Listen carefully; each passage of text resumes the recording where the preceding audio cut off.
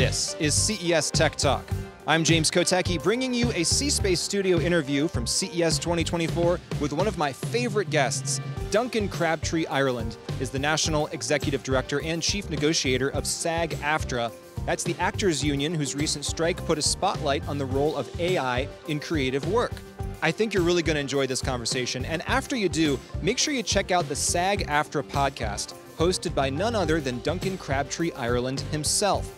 As you're about to hear, Duncan is thoughtful and passionate about how AI and other technology impacts art and commerce and humanity. So listen here, listen there, listen up. It's Duncan Crabtree Ireland.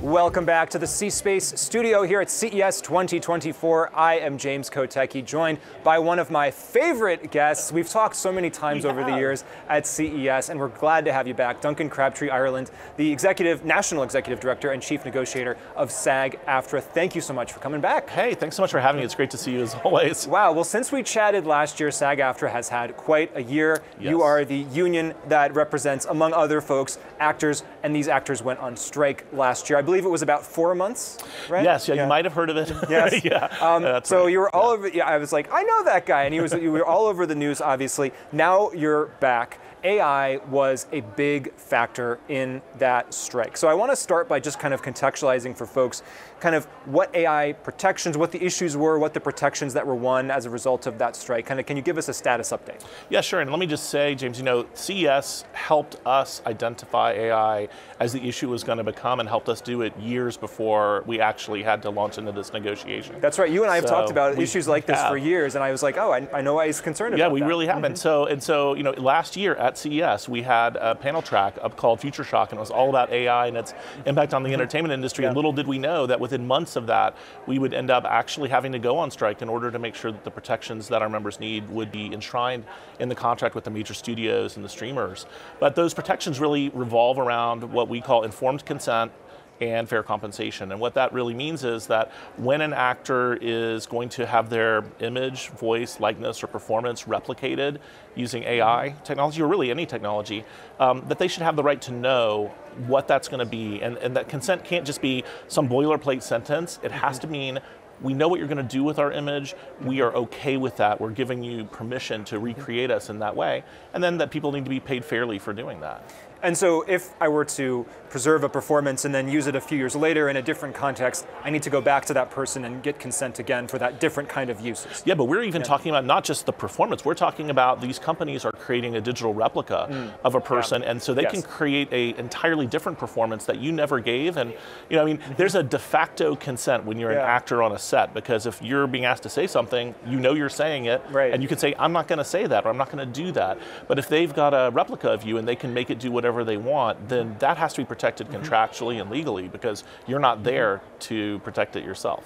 And how much of this was about protecting the future, and how much of this is about things that are actually happening right now? Your actors are back at work. Are they seeing these kinds of things already bubbling up? Oh, absolutely. This is something that, for the actors in particular, this is something that's already happening. I mean, there's some high-profile examples. Obviously, Carrie Fisher in the Star Wars movies, Paul Walker, Fast and Furious, and other examples too. But many of our members have been scanned to create the kind of data that's necessary to create a convincing digital replica. And so this is something that our members felt had to be dealt with right now. It could not wait, because this is happening today, not tomorrow. You are a negotiator, and so I want to, if I could, ask you to kind of maybe not take the opposite side, but at least give me the opposite perspective. What were the studios saying about AI? What were they kind of dismissive of it? This isn't that big of a deal. How were they thinking about it in these conversations? Well, I think that they were not quite ready for this, to be honest with you. And some of them are using this technology already. Some of them aren't. They're not all in the same place. And so I think they weren't quite ready for how important this issue was to us. That became immediately apparent. We started negotiations. This was one of our very first proposals on the first day of bargaining, and it was the very last proposal that was finalized on day 118 of our strike. And so I think the reality is the companies were concerned about locking themselves into something they didn't fully understand or anticipate. And they're also concerned about competition coming from companies that are outside of the entertainment industry, companies like OpenAI or companies like even even Google. Right. And they're concerned about limiting themselves too much in a potential future competition with those companies. And so let's talk about that a little bit more, because you've made a deal with the studios, but in a world where companies in the United States, beyond the borders of the United States, anywhere around the world, could be theoretically, as we've talked over the years, very easily and increasingly easily, because of the way that technology is advancing, create digital replicas, create digital copies with or without consent. How do you approach that world and your positioning within it, given that you've made a very important breakthrough deal with these folks, but there's other people who are going to be maybe trying to do some of the things you're trying to prevent? Absolutely. I mean, it's a two-step process, right? There's collective bargaining, and our members, I mean, I think you could see from how they, turned out for the picket lines and the 98% strike vote, our members aren't going to work for companies that don't have acceptable, ethical, respectful deals signed. Yeah. So then the issue becomes, what about companies that are doing things without consent?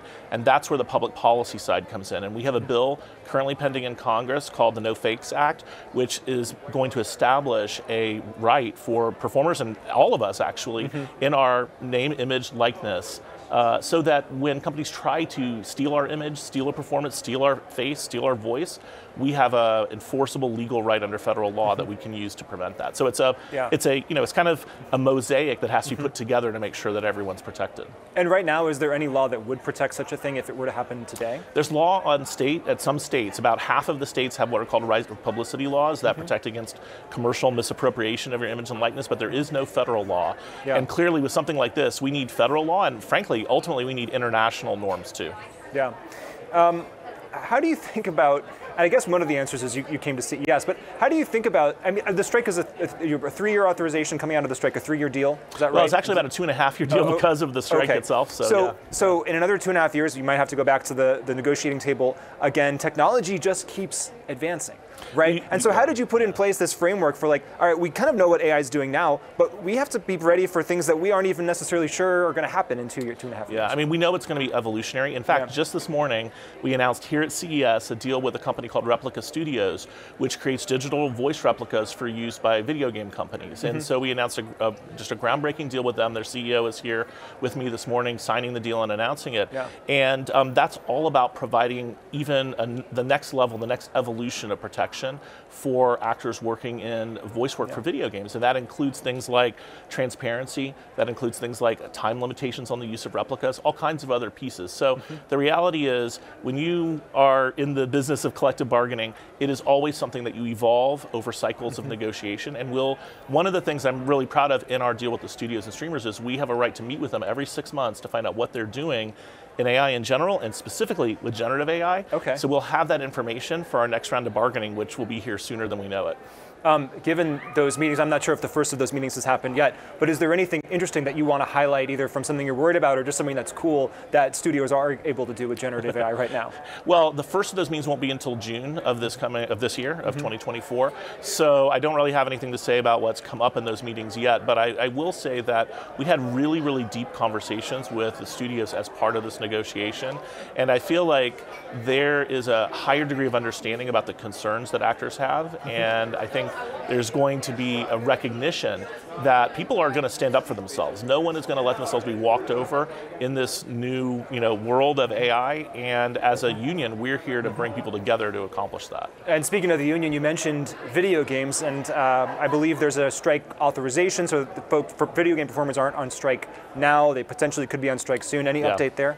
Yeah, I mean, we're still talking with the major video game companies, the video game studios. This Replica deal that we announced this morning, hopefully will help give them a road path, like a roadmap to how we can get to a deal with them. They know what it is we need done, they just haven't been willing to do it yet. If that is not done in short order, then it is quite possible we could be on strike against the video game companies in the course of the next 4 to 8 weeks. All right, your work is never done. Never done. Beyond AI, and it's almost silly to say beyond AI, because AI is just kind of infusing everything here at CES.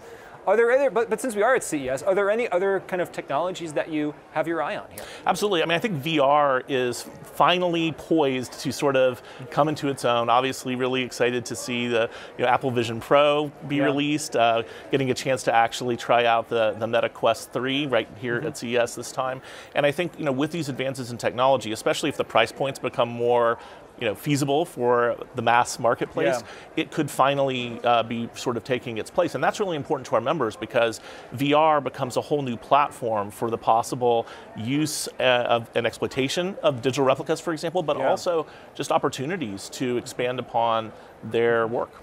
One thing I have always found interesting about our conversations is that although they, on some level, may seem to deal with the concerns of Hollywood actors, actually it's kind of like a canary in the coal mine situation, or like the experiences and the concerns that you have could impact a lot of other people in a lot of other different workplaces and professions. And so as a union that just went on strike about issues of AI in the workplace generally, do you have any kind of closing advice or thoughts to other people who are just wrestling with these concerns, either as employers, employees, concerned citizens about AI employment and the future of humanity? I'm putting a lot of pressure on you with this question. I just keep stacking up the pressure. Yeah, it's a great question. I'll take a chance to just say, we have our Labor Innovation and Technology Summit that we do with the AFL-CIO every year. It's our 5th year doing it this year, and we have hundreds of union delegates from all across the country here for that exact purpose. But what I would say to employers is, if you take an ethical approach, an ethical and responsible approach to your implementation and adoption of AI, that is a path to success.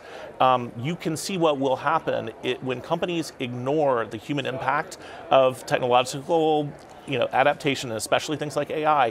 What comes of that is the kind of thing we just experienced with this massive disruption of the entertainment industry for 6 months between the Writers Guild and us.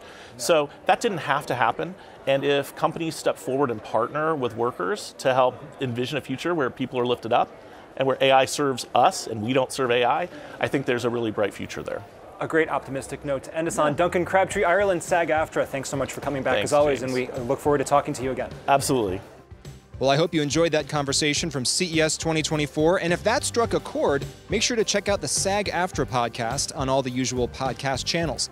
That's our show for now, but there's always more tech to talk about, so hit that YouTube subscribe button, leave a comment, follow us on Spotify, Apple Podcasts, iHeartMedia, or wherever you're getting this show, and get more CES at ces.tech. That's ces.tech.